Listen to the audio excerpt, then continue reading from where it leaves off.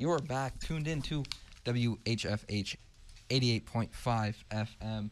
And right now, we are going to be doing a little bit of an interview with a former Vietnam War veteran. Let me do a little introduction here.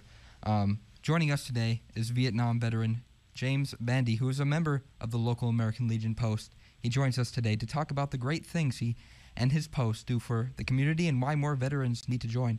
Mr. Bandy, first of all, we thank you for your service and to our country. And secondly, welcome to the show. Thank you.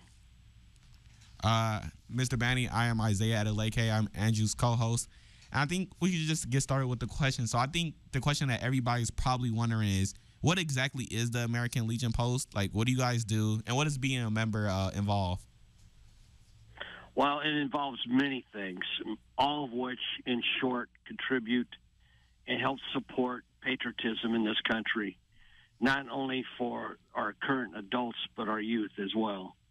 We contribute many of our funds thereby where we go out and perform various activities to create funds so that we can, in short, support other veterans, their widows, and other community members, be it a veteran or not, in the local community and surrounding area as well. We do a lot of work 3 times a year. In fact, out of our own pocket, we buy items that are needed, for example, at the Manteno Veterans Home in Manteno, Illinois. We do that 3 times a year. And again, those contributions actually come from our own pocket. And other areas where we support the community, we have funds like poppy cells. The poppy cell is the event where we go to different locations and hand out the red poppy flower to remind citizens of the past sacrifices of our veterans in previous wars and current. And so you're a part of the post, and it has some really hardworking guys in it. And you mentioned you guys were a really close-knit group. So can you talk about, like, the bond that you guys have? You can't really put it in a short sentence. It's something that is very hard to express and expressed very differently by many people, especially veterans. In short, it's a brotherhood. Our membership, Post 1139 in East Hazel Crest, our American Legion Post, consists of mostly a few Vietnam veterans, a lesser number of Korean veterans, and, for example, we just lost one of our members, who passed away, who was a World War II veteran. With our small band of brothers, again, what we are seeking, and the purpose of this interview, is to get the word out that we need volunteers, tremendously in need of volunteers. So we encourage any veteran that's interested in joining our post to please contact me, Jim Bandy, and it's spelled V as in Bob, A-N-D-Y. My phone number is area code 708-297-4170. I repeat, area code 708-297-4170. It's once a month we have a meeting, and throughout the year we have, again, occasions where we go out to support other veterans and the people in the local community, be it veteran or not. It's a great organization that gives tremendously. But we need new members. I must stress that. That's our main objective of this program, is to recruit new members. I encourage any veteran to please contact me and at least allow me a couple of minutes to explain why being a member of the American Legion would be beneficial. Yeah, and you mentioned that your post and many around the country are suffering a bit when it comes to number of members. Why do you think this is happening? Boy. Well, society as a whole we're all very busy. And it's not because of a lack of patriotism. I think the reality is that people are just doing their best between their work schedules and their personal life and whatever's left of that. And like I said, we keep it down to once a month.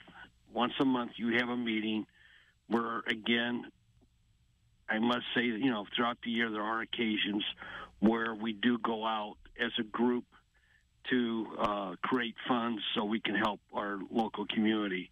There are people that are often in need, and they let us know, and we respond and do the best that we can.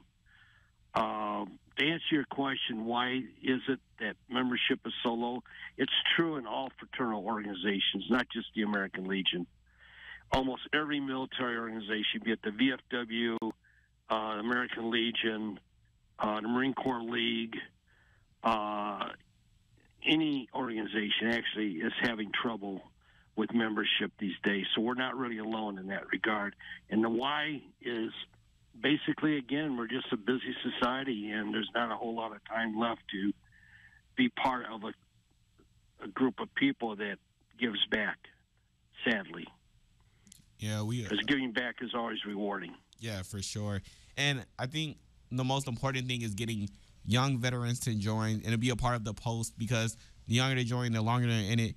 So is there anything you would say to young veterans, like why they should join? Why is it so important for them and your group? Well, I would like to do that over the phone with them personally, but to try to condense this in the limited time that I have, which I understand and very grateful for, by the way. The why, again, is, I guess, to continue to serve. Many of us that are parts of different military organizations, not just the American Legion, we continue to serve our country. Now, I, as a Vietnam veteran, I have to be honest and say that when I came back from Vietnam, the last thing I wanted to do was join a veterans organization. As you know, it was a very unpopular war, and we were treated pretty roughly by the American public in general. It was very painful for many of us. So for that reason, for many years, a lot of us did not get affiliated with any military organization till much later in life. But times have changed, and we've learned our lesson. Our country has grown, and for that I'm extremely proud of America, because we have learned from the past, and we've moved forward. As you can see today, the attitude in terms of how we treat our veterans and our current military is extremely admirable, and we do it with respect, and that's the way it should be done. So we have moved forward. That's the good news. And like I said, many of us are getting up in years. We need some young guys. And you talked about these monthly meetings, and just for guys who don't know, like, what do these monthly meetings include? What do you guys talk about?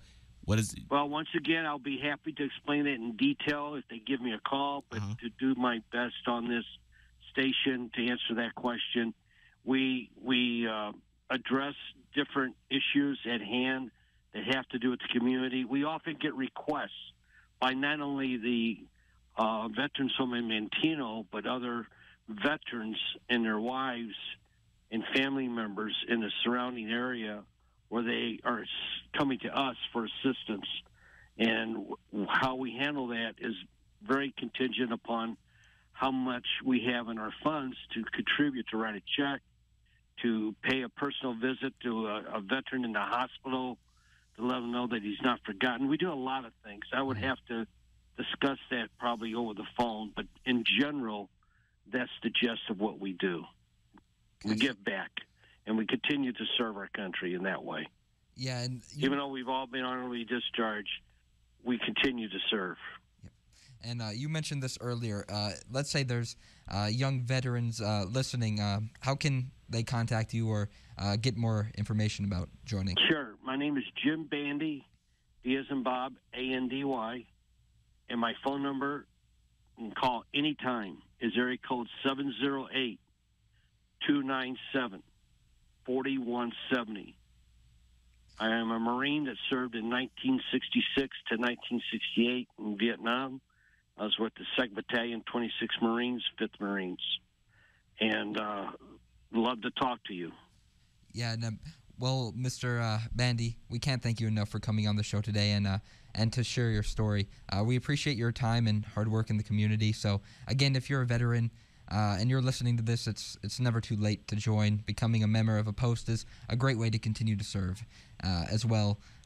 It's a great it's a great way to be a part of a group of men who share the same experience. So again, thanks, Mr. James Bandy. We'll take a quick break and we'll return when we get back to talk about some more sports and music. But till then, you are currently tuned in to WHFH 88.5 FM.